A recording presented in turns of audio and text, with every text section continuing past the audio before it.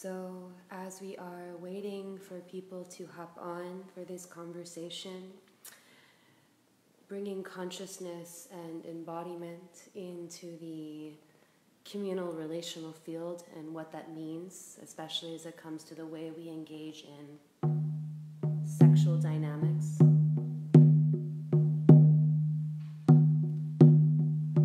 Before we begin this conversation,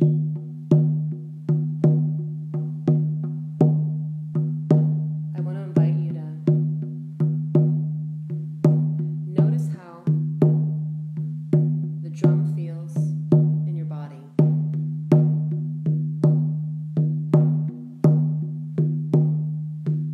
So much of this conversation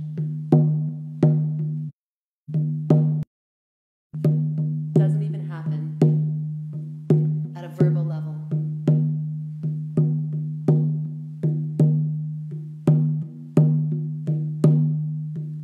It happens at a felt sense in the body, on an energetic level, where it's not the words that we're speaking so much as the energy that we are transmitting. So please let me know if you can hear my words above the drum. Yes, Shane Lee, thank you for tagging Shane Lee. Our ability to become adept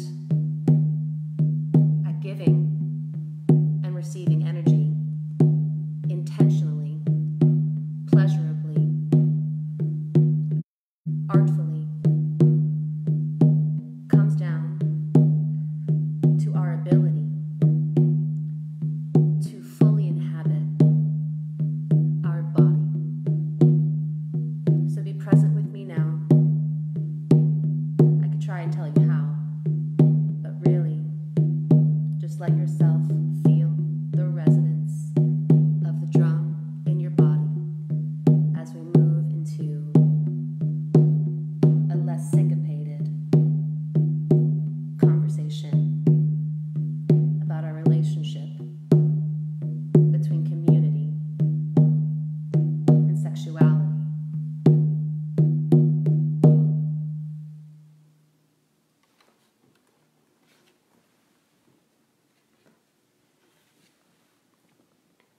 So, the conversation that I would love to open up today is about what it means to bring consciousness and embodiment into how we engage in our interpersonal sexual dynamics and how that impacts community. And I really desire for this to be a conversation. So if there are questions that you have or thoughts or perspectives that arise for you that you have a desire to bring into the space or you'd like for me to speak more directly to, then please type in the comments below. Your presence here in this container of energy we are sharing together feeds me just as I am feeding you. There is connection in the giving and receiving that you and I are sharing here. And so much of this is about bringing presence and attunement to the way that we give and receive. And that's not just energy, that's words, that's sexuality, that's touch. So, where do I want to begin? I've been having a lot of really beautiful experiences lately in community where I've been in communal environments and having really beautiful, deep, sweet drop-ins with brothers where we are allowing for our erotic energy to be present. The challenge in the culture that we experience right now is that a lot of us haven't learned how to inhabit our sexual energy and our lusty desire without turning off connection to our heart. there is this way that I see both through the clients that I work with and also my own personal journey in this realm is that when we go into higher bodily sensation experiences, into sexual experiences, often the level of sensation and intensity can be so high that we actually haven't cultivated the ability to stay present in our body. So we'll wind up checking out of our body and actually using the high levels of sensation as a way to check out of our body. And this is actually where so much sexual trauma occurs, not necessarily because there is physical coercion, but because we don't live in a culture that currently promotes healthy expression and vulnerable expression in sexuality.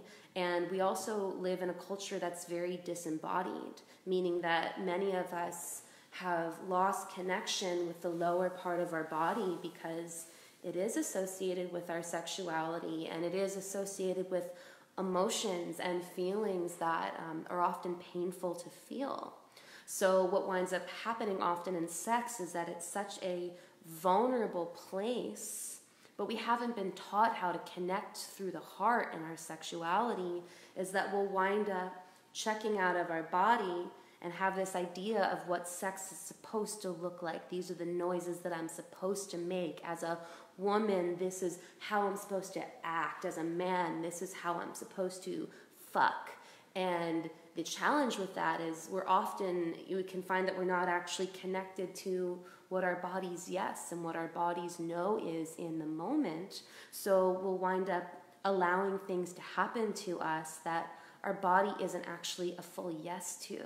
And so much about coming back into our body and resensitizing our bodies and connecting our heart with our sexuality is that all of us is on board when we're opening up our body to intimacy. That when we're opening our body and our legs to intimacy, we're matching that with how our heart opens to intimacy, which means that to engage in connected sexuality means that if we trust a person enough as much with our heart as we do with, opening our legs, and where is the disconnect there? And what I've really been exploring and how this applies to communal dynamics is that we live, and I know that I'm generalizing now. Some people get triggered by the fact that I make generalizations, and I speak in generalizations on behalf of men. I speak generalizations on behalf of women, and I know that there are a multitude and spectrum of genders in our culture right now. And what I find is I have conversations with a lot of men. I have conversations with a lot of women. And I've designed my life in such a way where this exploration of the underlying energetics of sexuality and power and connection and intimacy pretty much is what I am living, breathing, practicing, teaching full time. So I have a lot of experience in patterns that I see. And what I experience is that many people are, even though, you're most likely if you're watching this video, you are a conscious human being or a person who is in the pursuit of embodied consciousness on a spiritual path. And the challenge is that we live in a hookup culture. At least I'm speaking to America. And by hookup culture, I mean it's about the pursuit. Hookup culture is something where we're sexualizing, we're objectifying, we're projecting upon the person that we desire sexual intimacy with because there's some sort of validation involved. There's this pursuit for some type of gratification or desire, but we're not actually connecting with the person on the heart level. And this is so much of what I engaged with in my sexual career, my college career. When I was in college, I probably had sex with, I'm going to say 50 men, maybe 40, maybe 50 men, something like that. And I was in such pursuit of wanting to find a partner that I would just create this story about any man that I came into relative intimacy with about who they could be in my life. And I was so attached to this idea of falling in love and finding my partner that I wound up choosing men who weren't really looking for connection, which was really just a mirror for me, because I wasn't really looking for connection. I was looking for someone to fulfill an idea in my mind of what partnership looked like. And I thought that if I had sex, that would lead to deeper intimacy, which would lead to love, which would lead to partnership. Hence is the past 4 or 5 years of my dismantling of socially conditioned structures in romantic relationship, and the artful and intentional crafting of relationship that supports my self-actualization and me being fully embodied and expressed of who I am in every moment. So I want to hear from y'all. Hello, everyone. So here is how this applies in communal dynamics. What I see is that so much of what we are needing right now, with the breakdown in society, with the breakdown in the economic system, with the raping of Mother Earth, with the breakdown in the dynamics between men and women, with the Me Too movement, with dominator culture, what I believe that we need are coming back into intimate community structures where we are intimately connected. This does not mean sexually connected. Intimately and sexually are two different things. Where we are intimately connected with the people in our smaller community, and that we actually know the people that we are seeing on a daily basis. It can be very easy to engage in hookup culture and not take responsibility for our actions, not be in personal integrity, not be in alignment with our core energetic values and beliefs when we don't see the same people on a regular basis. When we're more isolated, when you'll see someone at a party but you might not see them for another year, it can be much easier to engage in ways of relating where we're not seeing and honoring the heart of the other person, or where we have an agenda around what we want from a person. And if we have a fling with them, if we have a hookup, and we know we're not going to likely see them again, it can make it easier to not show up fully present, embodied, and aware of our impact through the way that we express and receive energy, through the way that we share connection. However, if we are individuals who really value community and want to experience more powerful and synergistic community dynamics, it's essential that we take responsibility for the impact of how we engage with other people in the community sexually, and be aware of the impact on that community.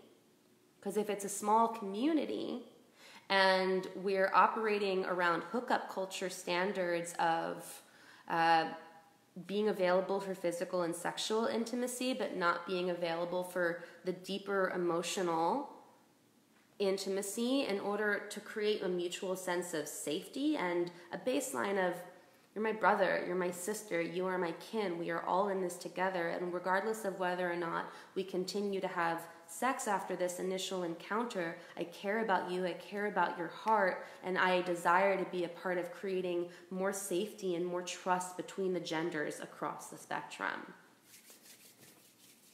So what it requires is a willingness to become more present in our sexual, and not even just sexual, but in community dynamics, becoming even more aware of, when we're in a community and there are people that we are attracted to, really becoming aware of how perhaps our own lust or desire for sexual satisfaction or pleasure might have us become less connected with the people that we long for in the community on a heart level. Because when our desire for sex, when our desire for romance comes online, if we're not really present and grounded in our bodies, it can be easy to create a story or a projection, or actually create more disconnection. By disconnection, I mean a lack of presence with what is true in the moment, with the person that we are in pursuit of, because there's a lot of vulnerability associated with opening up and being honest about how we feel. There's the fear of being rejected. There are all these protection mechanisms that so many of us have cultivated over the years to avoid being hurt in the ways that we were hurt when we were younger, that they can actually result in us causing a similar form of harm that was inflicted upon us, which caused the wound in the first place. So I'll give 2 examples. So a couple of weekends ago, I was at this 1,500 person beautiful artistic creative gathering, and it was a very permissive location for exploration of different states of consciousness. And I was on the volunteer crew for helping to support and just be in service to making sure the community was safe. And one of the clarifications that I asked with the leadership team was, so what is the protocol around inhabiting erotic energy in a group dynamic? Because obviously I understand that removing of sexual clothing and having sex in a communal space is most likely not appropriate in this environment. However, it's possible to inhabit a whole bunch of erotic energy with clothing on. And a primary core value for me in relationship and in community is energetic integrity.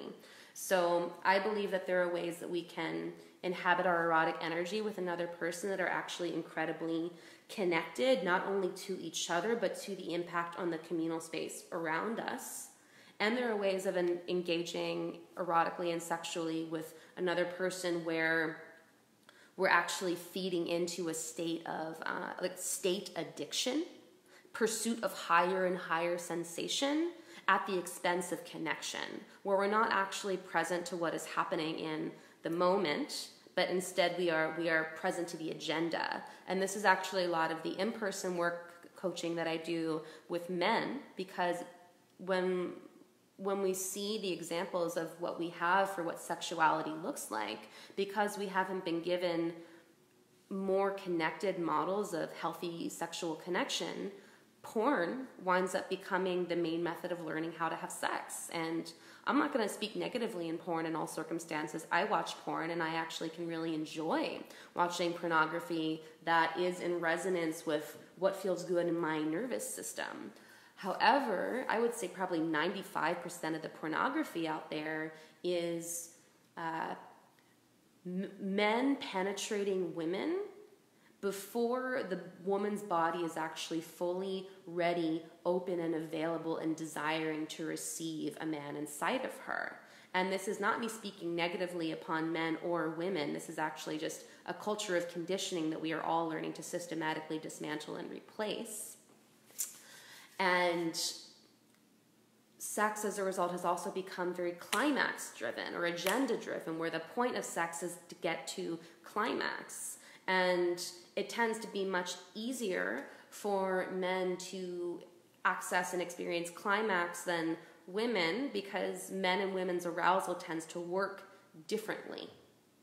Similar to how women tend to have more access to our heart and our felt sense emotions, men tend to have less easeful access to that location. So in my work with men, a lot of what the practice is helping men to create a safe space where they can actually access their emotional experience and learn what it takes to create safety and connecting the emotional experience with sexuality.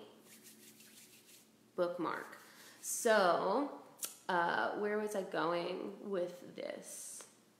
So, bringing it back in this conversation I was having with the leadership team, it was really this question of how do we create a space of approval for the erotic energy to be moved between, two individuals or a group of individuals in a communal environment, because it's my perspective that we don't have enough healthy spaces in society where we can create permission for erotic energy to be shared in a heart-centered space.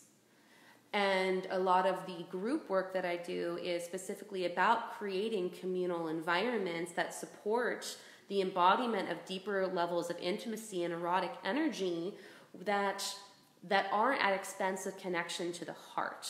because what we really need in this culture right now, one of the many things that we need are healthy models of looking at what is it like when we don't stigmatize our sexual energy, but that I can actually be fully embodied in my erotic energy. And as a woman who primarily identifies as heterosexual and attracted to men sexually, what does it look like for me to allow myself to be turned on and in an embodied aroused state where my erotic energy isn't just centered in my genitals, but cycling through my heart, where I can actually feel deep, heartfelt kinship love for this man, while I am allowing for this juicy, delicious, embodied exchange of erotic energy without going into story, without checking out, without pushing for something. Because when I have an agenda or when I try to take it somewhere, when we have a story, it's often at the expense of connection.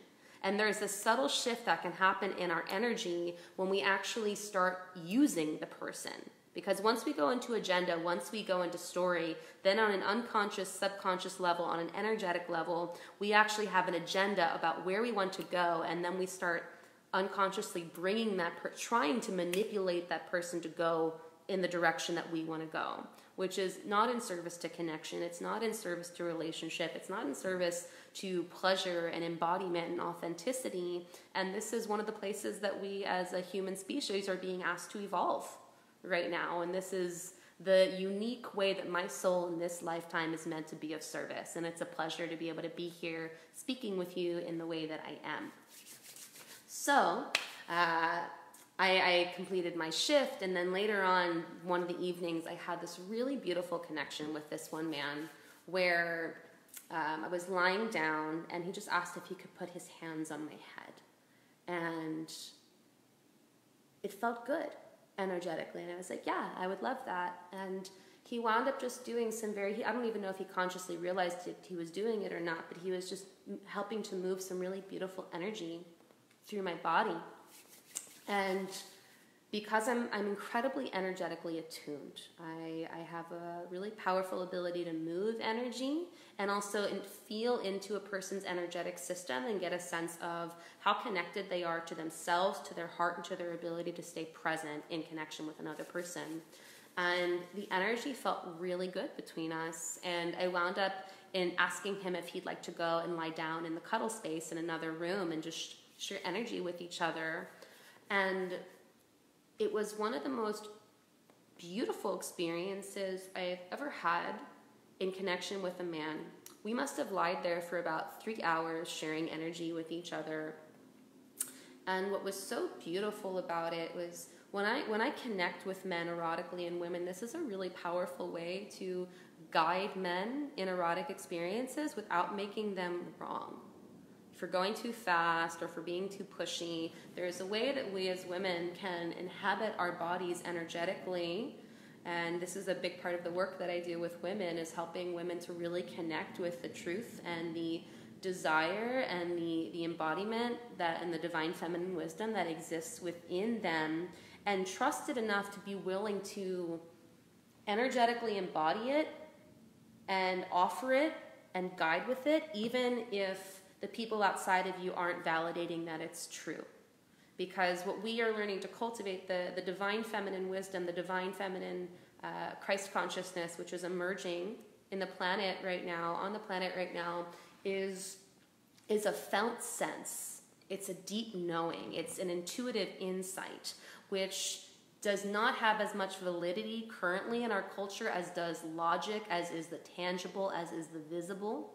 So as women, carriers of this divine feminine wisdom, we can be of service to men in helping to guide them and reconnect them to their own bodies through being willing to honor the truth that we feel in our body and validate it enough so that it is felt by the people around us. So I was very clear with this man that there was a lot of delicious, heartfelt, erotic energy between us. And I was also very clear that I didn't want to actively engage my sexual organs. I didn't want to go into a grindy space with him, at least initially. So I was guiding energetically with my body of we were in connection with each other. And there's a way that I was allowing my body and really my heart to lead with opening with him, that created such a beautiful relaxation in both of our nervous systems and such a deep level of safety, because there was such a mutual commitment, I know within myself and I felt within him, to staying present to what is true in my heart, to what is true in his heart, and where it feels most resonant to be in connection in this moment, and to not try to go anywhere other than just, let's be curious about right here, right now. And through this intimacy with each other, we just dropped into one of the most deeply loving and present heart spaces that I've ever experienced. And maybe about an hour in, we started to get into kissing each other.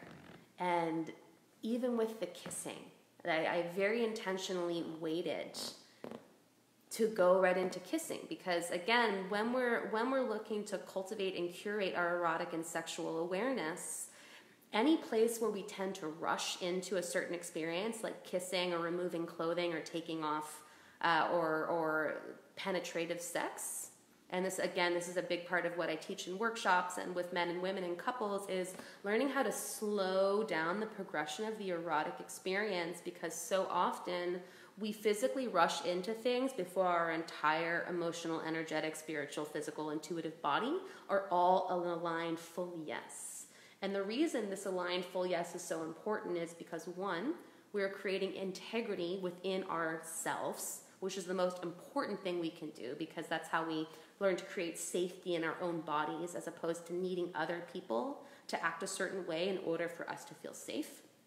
And two, because when all systems are aligned, that is where maximum state of openness, receptivity, and arousal occurs. And especially as women in our womb space, when we are receivers, in the sexual experience, that doesn't mean we can't penetrate men. It just means that for many of us, likely that's not as prolific, but it is a very beautiful place to cultivate. It is through that alignment that our nervous system can actually feel on a deep energetic level, I am safe because I am connected to my whole body, and I trust myself to pace this experience at the rate that my whole being can open and feel alive and connected. So there was this moment between he and I where I was like right up, like so close to his lips, like this close. And before I even kissed him, I just let myself smell his breath. I just let myself linger in that location of feeling, yes, it's available right now, and I don't need to rush into this. I want to make sure that everything that I do is because it's what I genuinely desire, as opposed to because I saw a movie where this is the next thing that you do, or I watched a porn where this is the next thing that you do. And it just wound up being this deeper and deeper and deeper unfolding, until eventually we got to a place where it felt really true to inhabit my deep, erotic, guttural sexuality. And it felt true to do that because my heart was so fully there.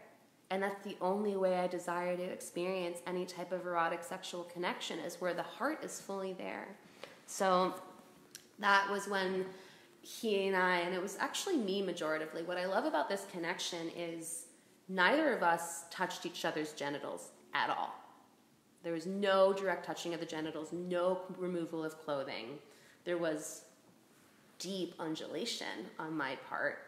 And it got to this place where it was growing and growing and growing, to the point where the woman who was handling sexual ethics in the communal group container wound up coming in and tapping us on the shoulder, and she's like, "Hey y'all, this is absolutely gorgeous, and the erotic energy is becoming a bit too big for the space, so could you find another zone to bring this?" And I so appreciated her communication. It was very heartfelt. It wasn't shaming. I'd actually been wanting to meet her, so I wound up attracting her into my field in that way, and it was gorgeous.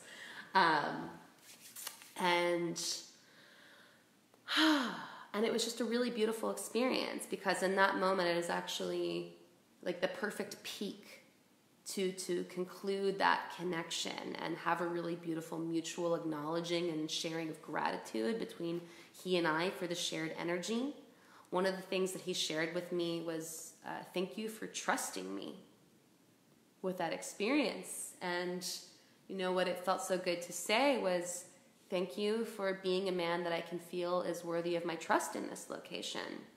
And I remember walking with a woman later that evening at a, in the hallways, and I was sharing with her about the experience, and she asked me, how did you know that you could trust him? Like, how did you feel safe? Like, didn't you feel nervous about opening up yourself erotically in that way?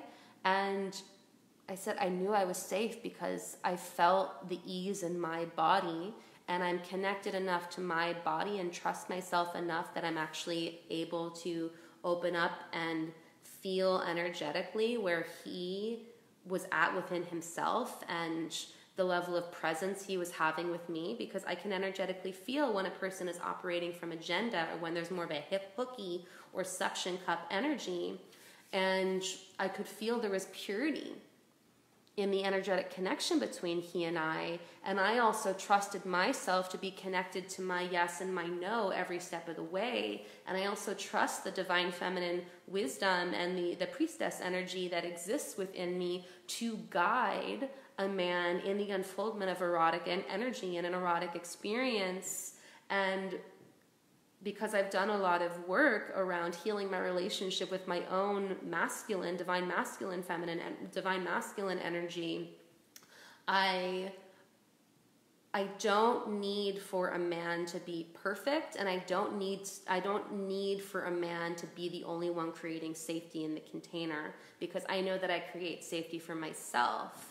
And a lot of what men are needing in the world right now, which we as women can provide for men, if we are willing to do the work of balancing our own divine masculine feminine energies that exist within us, so that we don't need the man to be the only point of safety for our nervous system, we can create it for ourselves, and then we can actually support men in surrendering more into their divine feminine energy, which is where their emotions lie, which is where their hearts lie, which is where their sensitivity lies. So I am able to, and was able to, guide this man around how do I want to invite erotic connection in this moment, and knowing that it was pleasurable for him because I had approval for the places where he could become more attuned, as opposed to judging or shaming the places where he wasn't doing it right and perpetuating a story of this man isn't connecting to me, whatever it is.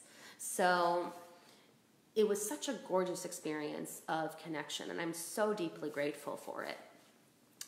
I had another experience this past weekend at this beautiful art mansion in Silicon Valley, and again, it was another beautiful conscious community gathering, and connected with a man who I've known through Facebook for a while, but we've never actually met in person.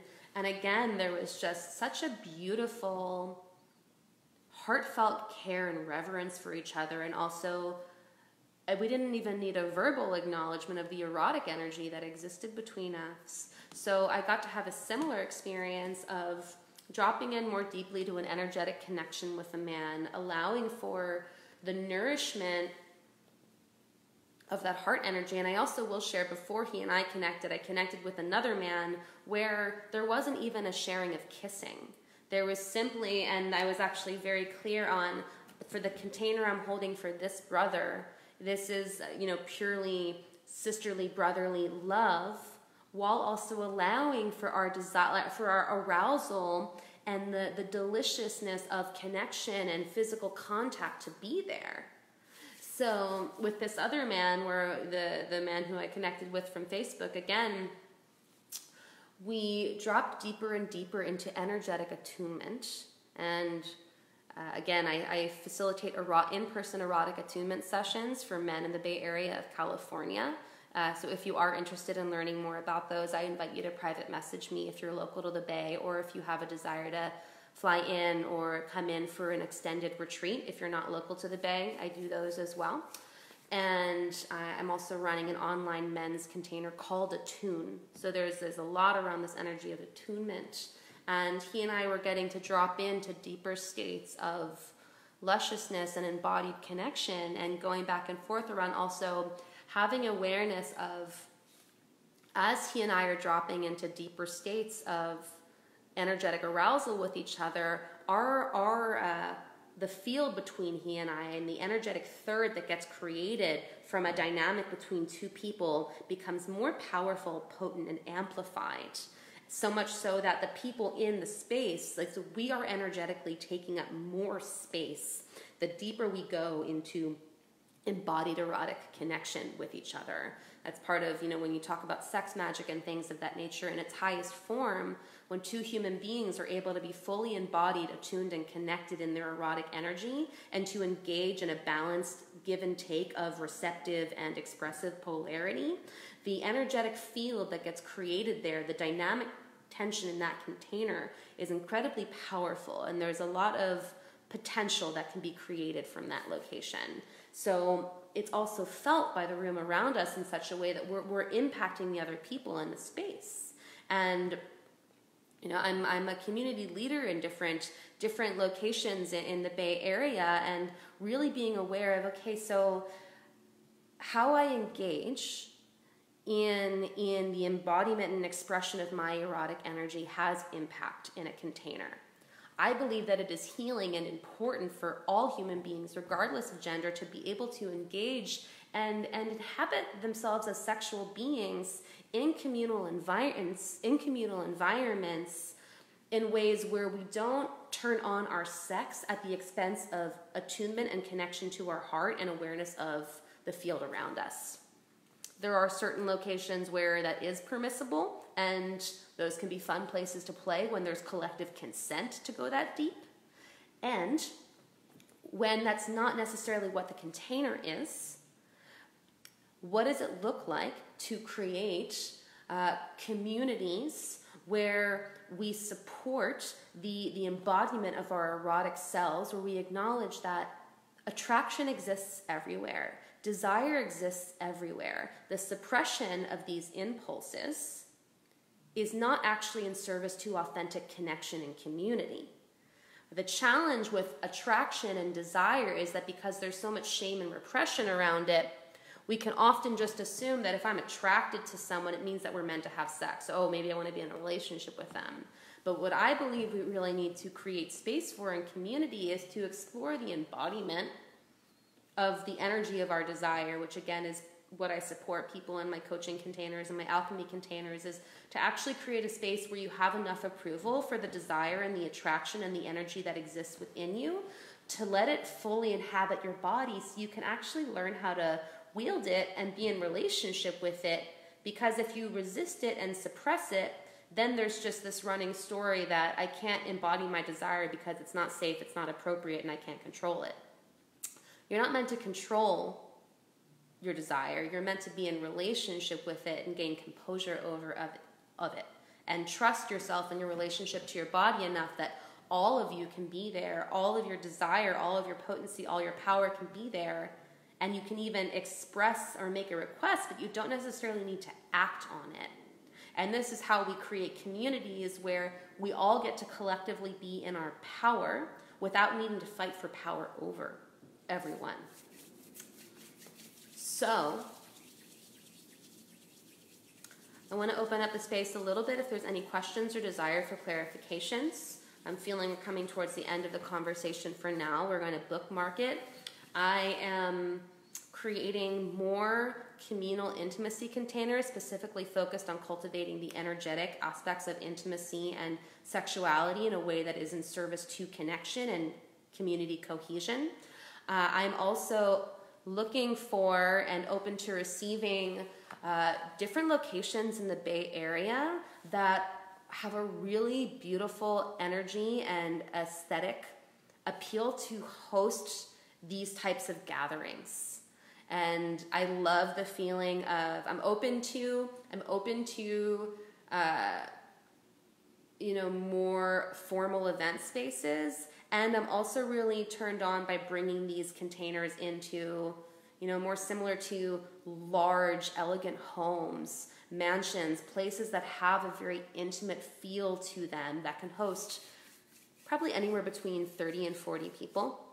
So if you are in the Bay Area and you're resonating with what I'm speaking to, and you have access to, you live in a space that you feel could hold the energetic and the intention of these artfully curated experiences, I invite you to private message me as well, because they're going to be more of the types of gatherings that I'm holding in the Bay Area in 2020, because I believe this underlying energetic awareness and the necessity of what a friend of mine, Kevin Orez, describes as balancing or stabilizing the relational fields and learning how to bring up these underlying feelings, desires, energies, impulses that exist regardless of whether we are conscious of them or not. So actually working with this energy and being in relationship with it and bringing vocabulary to it and bringing embodied awareness to it, so we can actually have a common language around what it is that we are creating, and really create communities that support all of us fully being there. Because that is the location of exponential creativity, of maximum synergy, of embodied authentic expression, where there's more than enough space for all of us to inhabit our genius, and we can get out of this underlying competition, insecurity, things of that nature. Zara asks, what do you do if you feel you want to transform your current relationship to create more safe space for connection? Well, first of all, validate the feeling that you have a desire to transform your current relationship. I imagine you're talking about an intimate, romantic, sexual relationship to create more space for safe connection.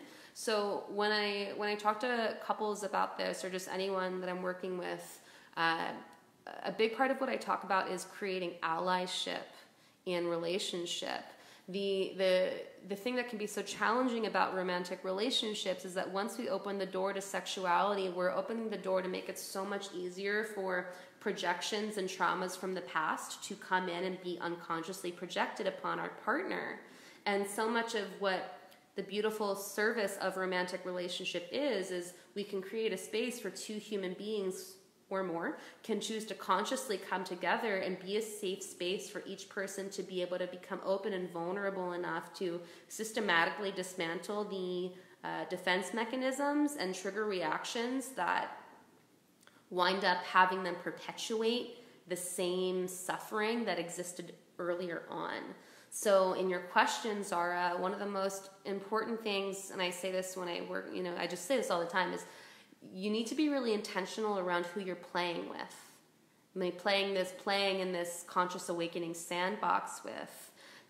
I'm very selective about the people who I engage with intimately, sexually, even in friendship, because I play at a very high level of awareness and consciousness, and I have a very high level of energetic integrity. This doesn't mean that I'm perfect by any means, but it means that I hold myself to a very high standard of how I show up in relationship with myself and in relationship with others. And I need to be in relationship with people who are willing to take responsibility for their side of the track, who are willing to be honest when they don't know, take responsibility when they cause harm or act in a way that's unconscious, and that they're really doing their underlying work, so that, so much of the work that I do is about holding a clear energetic space for other people to rise into their own energetic sovereignty. So I hold a lot of pristine energetic space. And often what can happen is that we'll get into relationship dynamics where we wind up having to hold a lot of space for another person because there's a level where the person doesn't want to face their own shit, so they keep hitting up against this one location where it's like there's resistance to doing the work to break through the pattern because it would require the person to take more responsibility and feel more pain or more emotion than they believe they can feel or are willing to feel.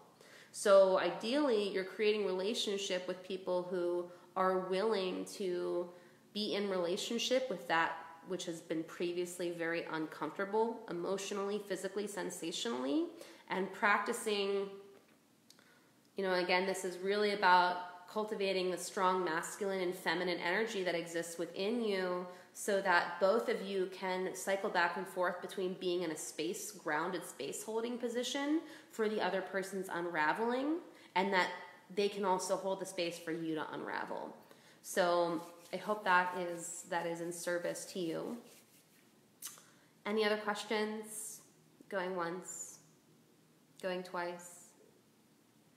Thank you so much for tuning in, human beings. I have space for a couple of online clients and one I'm going to say one or two in-person clients. I've really been feeling the draw to become more in connection with my Bay Area community. Usually only work with a very small amount of in-person clients at a time, and I'm opening the door to work with a few more human beings in the Bay Area community, because this underlying energetic work feels so important for the creation of community, and I am in service to the creation of community. So if you are interested, regardless of gender, in the conversation that we've had, and you're interested in entering into a coaching alchemy container with me in some form, I invite you to private message me. If you're interested in hosting one of these energetic connection containers I was sharing, I invite you to private message me as well. And please share in the comments what was resonant for you, what was relevant for you, where is this showing up in your life. Absolute pleasure to share space with you. Thank you for everyone who tuned in to the conversation. It's a pleasure to be here with you. I'll talk to you soon. Much love.